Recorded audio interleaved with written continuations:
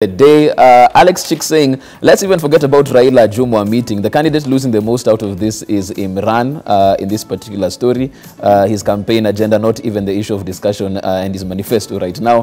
That's Alex_Chicks tweeting in. Let's get your tweets as well at K24 TV, or you can SMS us on 21222. We look at the front page of the Standard. Next stops 300 schools from stealing examination. This being the earlier edition of the paper. Deadly scheme just weeks before KCPE and KCSE examinations. Ministry of Education and others plots to defeat strict security checks in 39 counties. Talking about the counties right there: Kwale, Mombasa, Kilifi, Kirinyaga, Turkana, West Pokot, Nairobi in there as well. And when you look at the story, they're talking about a scheme that was being orchestrated between some Ministry of Education officials, TSC officers, parents and teachers, all trying to cheat and rig the system. Let me start with you, Mr. Bosire, on this, because same story every single year. We put stricter measures, and the more we do that, the more we have other elements trying to subvert the system. I think being truly Kenyan, looking for shortcuts, truly Kenyan, shortcuts. And this is something for me, it's so grave. Where is our morality as a country, as a parent, as a person who's been appointed to public office? I think for me, the other story, the other bigger part of the story would have been, it has been discovered. So what? Yeah. Are those people at home? Are they before court? That's what we should be talking about here. Right. There must be consequences for this kind of action. The story is not complete without, this is just a disclosure. So what has happened to the disclosure? Right. Because they will just disclose and say this, so and so, and this is what we have passed. In Kenya, we always talk about things, but we never see consequent actions. As to what happens after. These officers must today, now we're talking about immediate actions, whoever bust this kind of scheme should today say the following officers are on suspension, and we have the following in court. Because this is already cheating. This is cheating. The fact that you've gone, put in schemes to get that cheating thing is, for me, a very low point again in our country. So you need more action on this? Action, action, action. Not just saying we have broken it. And again, like Honorable Lachi says, the fourth estate, we stand accused. We just report. Did we go beyond the reporting and say what really happened? The so what element in this story is not being told out. Right. And this is what this is where the news is. It's not telling people it has happened. Right. Do we have what has happened, and how was the scheme elaborately laid out? Right, right. And things to watch out. Are there other things that we do? So what has happened to the integrity of this examination that is already, has it leaked out? If it has happened, what are the fallback measures? Honorable Sankok, of course, Mr. Busiri talking about the fact that action needs to be taken, and that in itself will definitely be a deterrent for future instances of such. But how do we deal with this examination cheating once and for all? Because it seems like the season comes around and you can sense people are trying to plan on how to cheat this particular system, whether primary or at a secondary school level. I'm happy because of two things. One, Narok only have one secondary school, no primary school. It's actually the least in terms of the issue of exam cheating. So I'm happy for the people of Narok. What are the people of Narok doing right? Of course, they are normally straightforward. You know, Maasai people are known to be very straightforward and trustworthy and very genuine. And that is why I'm the most genuine around here. So what I'm saying, again, it is the culture of Kenyans. And I'm happy because we have Magoha as the CS of Education. He will implement some of these issues with surgical precision. I'm 100% sure that this one will be avoided. You know what he did well? He was in NEC, just a mere chairman. Right. But now he's the CS responsible. So everything will be taken care of. Bosire, you are worried, but I'm sure all these people will face the law. Right. That guy is a nonsense man. Okay. He was my dean, so I know him very well. And he was also my vice chancellor. So he's a man for the job. He is a man for that job. And then again, is the Kenyan culture. You see exam cheating. You want to reap where you have not sown. Have you seen even Imran trying to campaign in parliament? Why was he campaigning inside parliament? We don't have votes inside parliament. Who's another?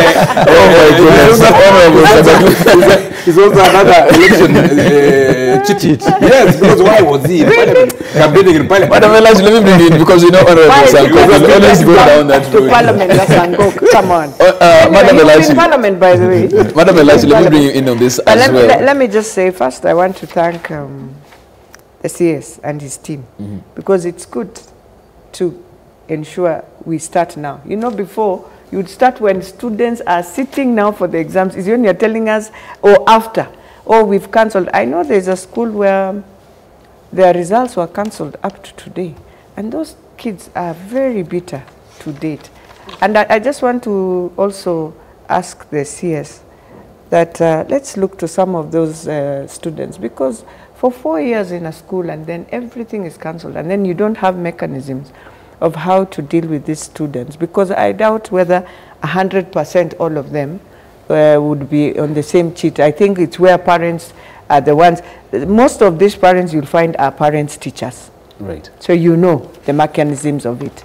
It's not an ordinary parent. It must be a parent who is within also the Teachers Service Commission that is able to do all this. So for me, I just want to say, let us now ensure that we deal with the matter, so that students also are not affected, all of them, and yet these are few parents who are putting now every child who has worked so hard in a situation like this. So for you to also, the action needs to be taken yes, immediately, and so that you safeguard, so that they go to exams like any other student.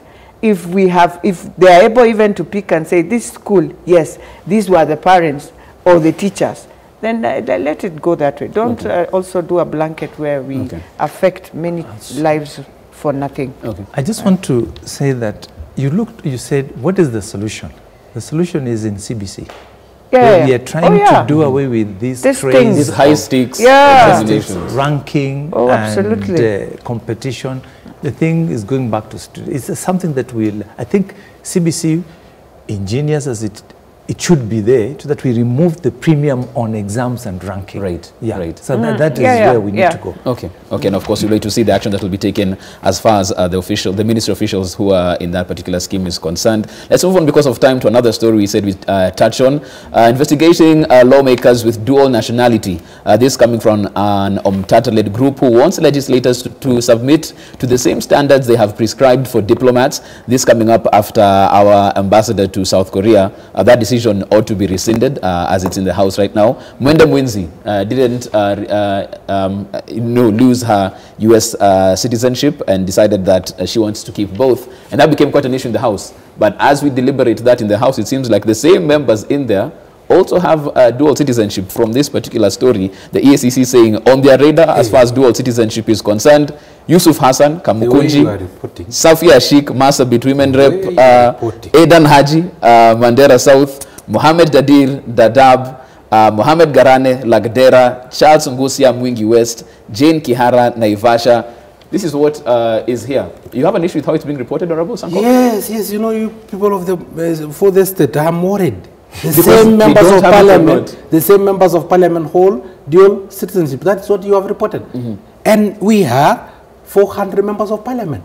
And only 10 have dual citizenship. And we are saying the same members of parliament. Probably even the one with dual citizenship were absent that day. But we said clearly that you cannot hold dual citizenship. I'm lucky I don't hold two dual citizenship. But you cannot hold two and represent the President of the Republic of Kenya in another country. Because you are Your Excellency. You are actually the President of Kenya in that particular country. In any unforeseen situation whereby probably there is a diplomatic row between us and the United States, who will you now represent? If, for instance, the country that you are an ambassador, there is a diplomatic row between that country and another country that you hold citizenship. Yes, and then they recall their citizens. What will happen? We have you as our ambassador. US have recalled you as their citizen because they have a diplomatic role with that country. Where will you stand? Of course, US will come and repatriate all their citizens, including you. And then what will happen with Kenya? let me tell you, some of these positions are very sensitive. And for me, I stood and I will stand with my words that anybody who holds dual citizenship cannot represent the President of the Republic of Kenya, the Commander-in-Chief of all our armed forces. What about in the National Assembly and the Senate? Can they have dual citizenship there, according to you? To me, that is another sin. Because there was a sin, somebody else should not sin. Now we should now follow up and see those who have dual citizenship. If they have, they either denounce the citizenship of other countries or they stop representing us. How do you represent us and you are also representing people of another country? Right. I believe, no. You cannot hold a position of leadership if you have dual citizenship. Okay. You must be loyal to your country to represent your country. If you are not loyal, if you have dual loyalties, because that means dual loyalties, we don't know where you stand. Yes, Madam Elachi, you had alluded to this also last week in the sense that the people who are in the House, and we know they've come from different countries, have come here, have dual citizenship, and now, funny opportunity, it's already in the papers today, once you're back. So at least the issue now, we can now deal with it. You know, you remember Sangok, Right. I told him, when people open a Pandora and they don't know, you are opening a door of many issues. 10 out of 400. No, whether it is one, you know, we refused one. Yes, we will refuse this time. And now we have 10. And I know if we do due diligence in many things, you'll find, I think we will agree that we did wrong. And so that we don't go back to that. Because you can imagine the work Mheshimiwa Sangok did for him to be nominated. I can imagine. When I was in Senate, we would go, we would sumbua him at the council, do this for people. So when he's nominated, you feel indeed he deserves. You get? Right. Because you're not just being nominated because, but now when you just tell me you are walking from somewhere very far, you've not even been in your country. And you know, he's nominated not for Narok alone. You know, that's another thing. National office. It's a national office. But today, I mean, the work we did when we were nominated, I don't see many of them even doing.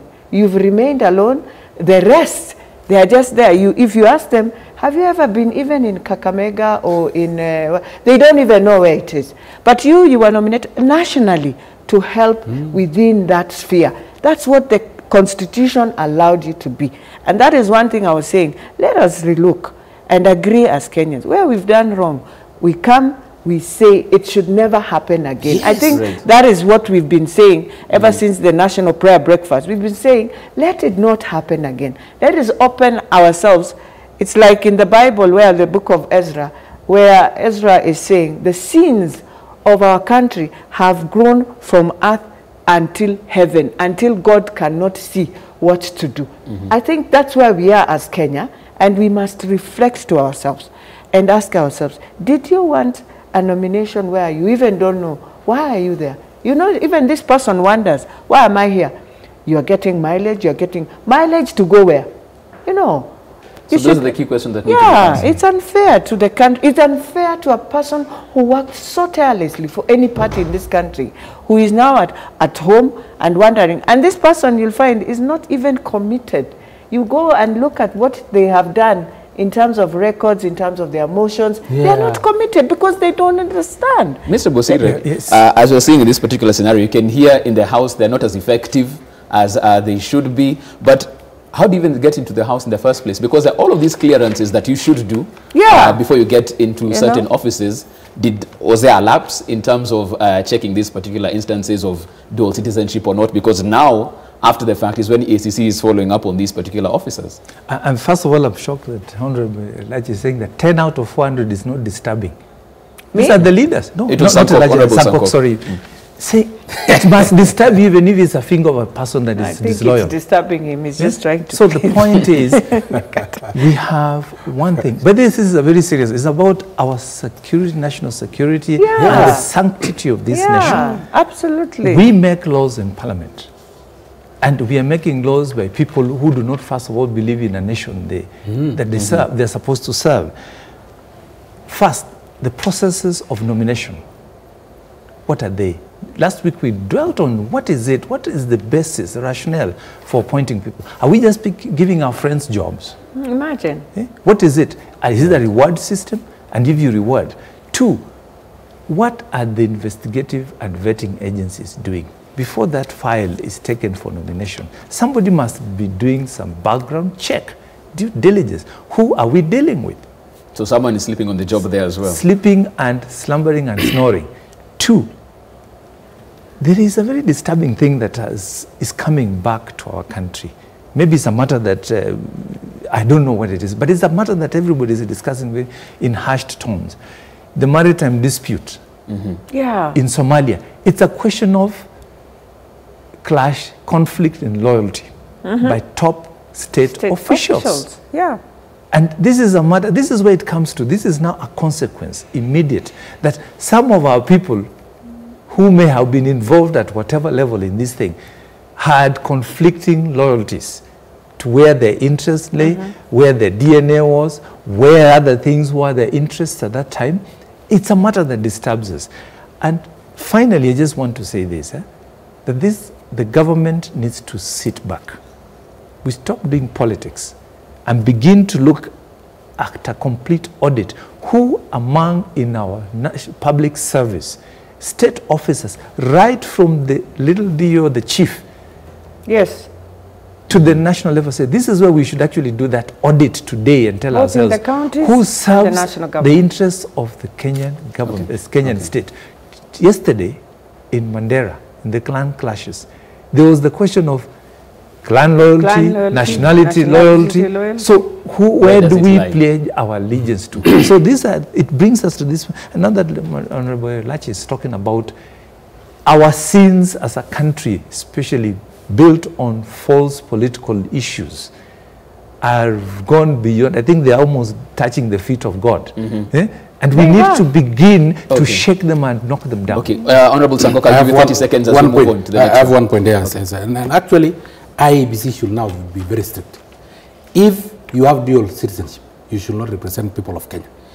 If you are married for somebody from this country, out of this country, you don't even trust this country. If your children have dual citizenship, if you have sent your children to go and study abroad, you don't even have trust in our system. So forget about our country. Let those who are in this country represent. In fact, even leaders who have children studying international schools, they're out of this country. You don't even believe in our system of education. How will you go and make laws in this country on education if you don't even trust our own system of education? In fact, leaders should have all their children in public schools. They should be treated in this country. If you go out of this country, if you go out of this country to be treated out of this country, you don't even have trust of our country. So forget about this country, because how can you make laws that concern universal health care when you don't even trust the system that we have in this country? I thank God because all my kids are in public institutions. In fact, some of them day public institution, primary school, where we pay even up to 5,000 Kenya shillings alone. And people don't have trust in our own public institution. They are now representing us. Who are you representing? Okay, as we're moving on to the next story, I'm hoping what you've discussed will be brought to the floor. I will bring a motion. I will bring a motion to the floor so that as we move, I want to really thank Judge Mumbi. Yes. I think she's among the very few who is really trying to bring back sanity also. Because she allowed secret search warrants in tackling graft. Right. And we really need to see how we can... She is a person with disability. I'm proud of her. We definitely salute her. And as we get to the last story, I didn't say that, but I salute you, Judge Mumbi. Very true. Let's look at this last issue of the day. How thousands risk lives to cross Likoni Channel daily. Kenya Maritime Authority says Kenya ferry services vessels do not meet the required safety standards. Coxswains operating the ferries are said to be poorly trained and do not have the requisite standards of training, certification, and watchkeeping certificates to operate the vessels. MV Harambe, Nyayo, and Kilindini were deregistered from UK's Lloyd's Register after they were declared unseaworthy in 2010. These are the vessels we're using. And we see such tragedies and we act shocked.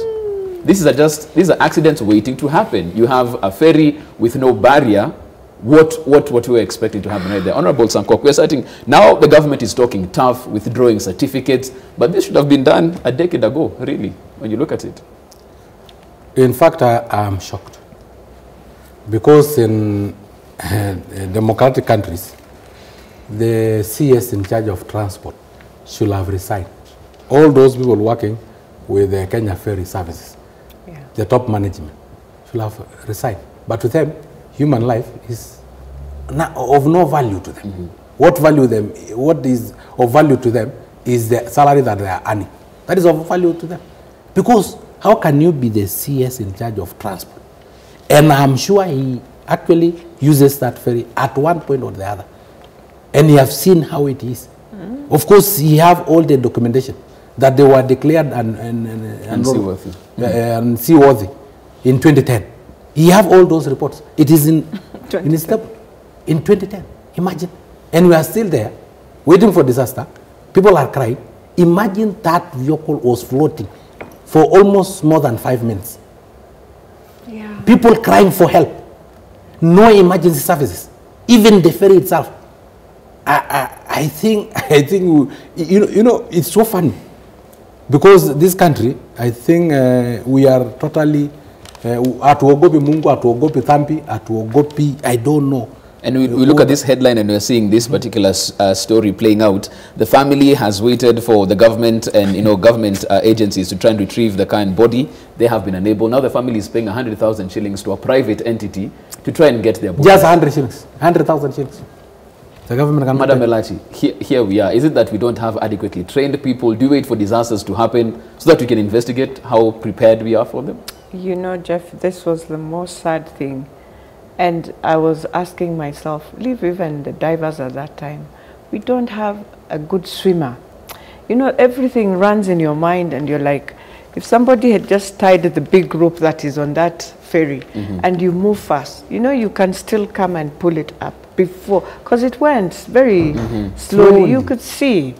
That was one. Then I was asking, we don't have the floaters, where somebody can throw and that you swim in and you try. I don't know.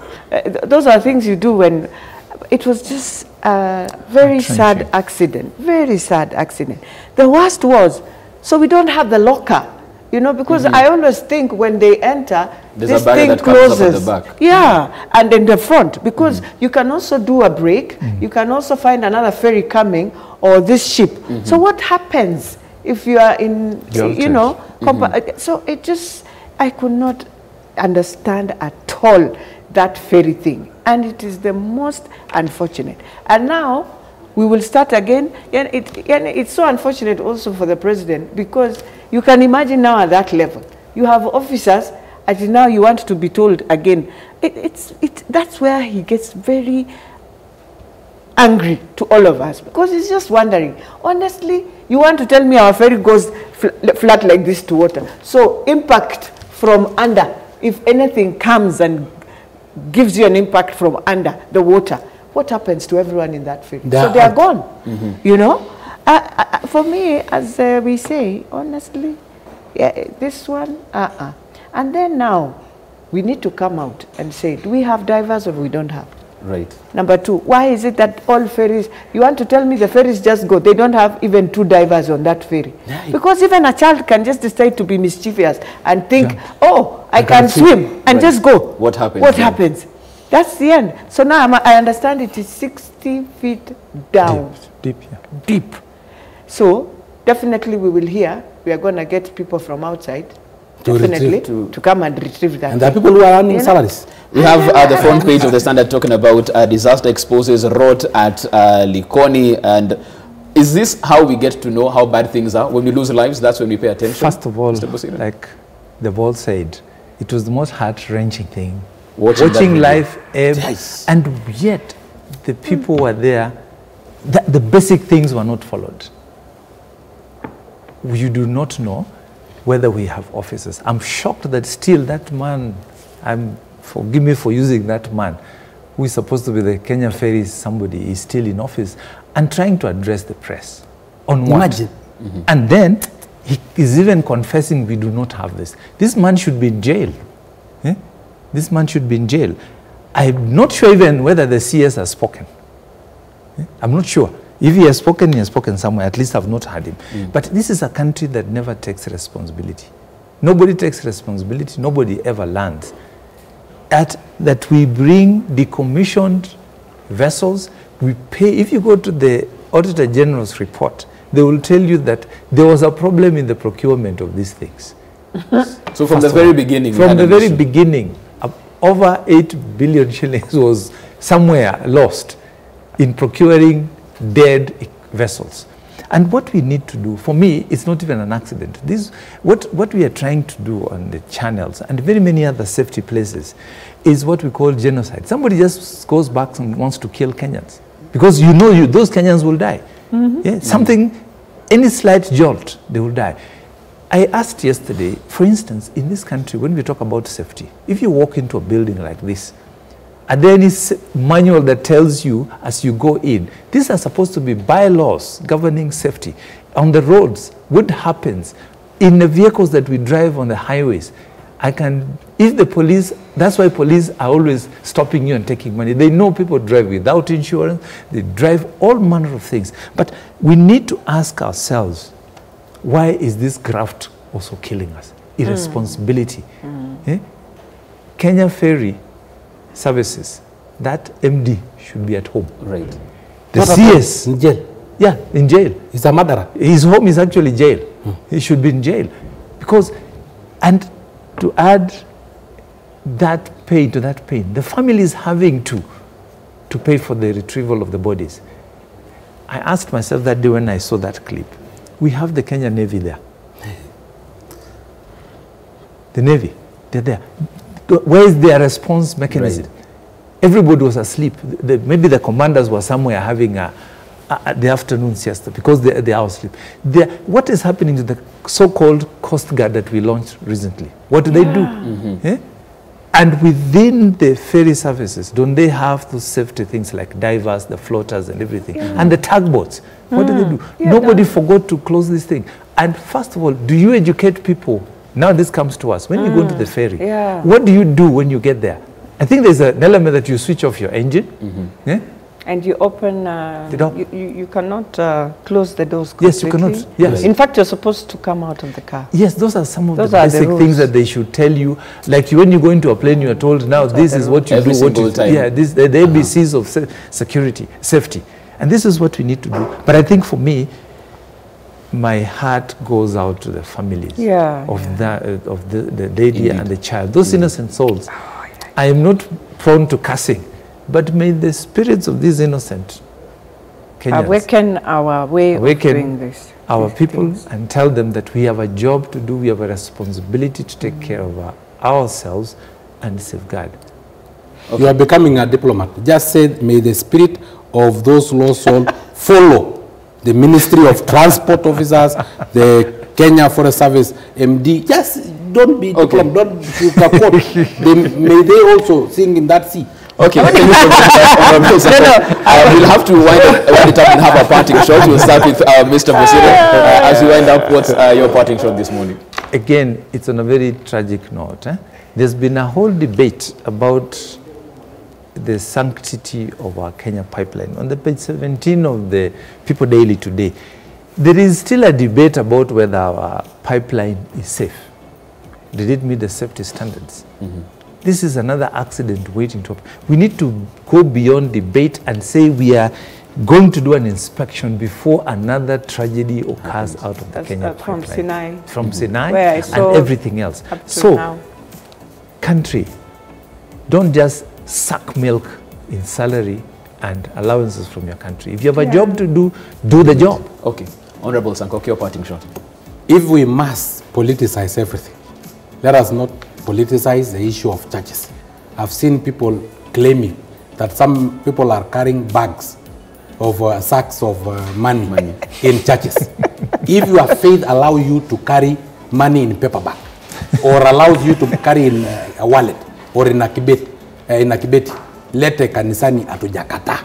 Now, some of us have a duty to go back and give back to the churches. Right. Because I am a product of a church. I was educated by a church. I was an altar boy in the church. So if somebody claims that we are carrying sacks of money in donation to churches, kama imani yako imekuruhusu kupewa na paper bag, wewe pelekea kanisa kwa sababu kata. Wachana na sisi. Wacha tuheshimiane bwana. Kwa sababu the lady and I'm the only one. I'll rebut on this and go on my final whatever. The Bible says, what your right hand does, not the left hand should never know. If you want to take a gift to church, take it, put it in the basket, let it be there for your blessings. Okay. It is not for pride. It is not to make the house of Lord a market the way Jesus in Jerusalem said, you cannot do this in the sanctuary of God. Kenyans, your parting shot, let's read our Bible the way it is. In my parting shot, I want to thank the 114 members of Parliament for ensuring, because women, you've seen how we fight. Yeah. It was so unfortunate that Tia would go through KRA the way she did, yet we had someone else who was given a plan how to finish arrears and he had not finished. But no member of Parliament was able to come out and say, this one has arrears you've given. Why are we fighting this other one? But then also to thank our IG and continue driving. Don't put on your uniform, drive to all these people in all this country. Drive. You get them, take, sack them. In fact, don't remove them. I was so happy the 47. Yeah, he was just driving alone. They stopped him. They took hunger and there and there. Okay. So he has to do that for us also, so that we clean that place. Okay, fantastic. Yes. And that's why we leave it as far as it's concerned. As always, every single morning here, a pleasure to have debate as far as the big stories of the day is concerned. Ken Busire, ME, People Daily Santisana, Honorable Sankok. Always a pleasure to have you here. Usiweke chini ya kitanda. Just to answer what Speaker, County Assembly, Nairobi, Madam Elachi, thank you so much for your time. The debate will continue. Again, believe me, next Wednesday we'll have that same debate happening right here. Have a great morning as far as the news review is concerned. You're back after the break. Always good to have Sango to make it lively. Yeah.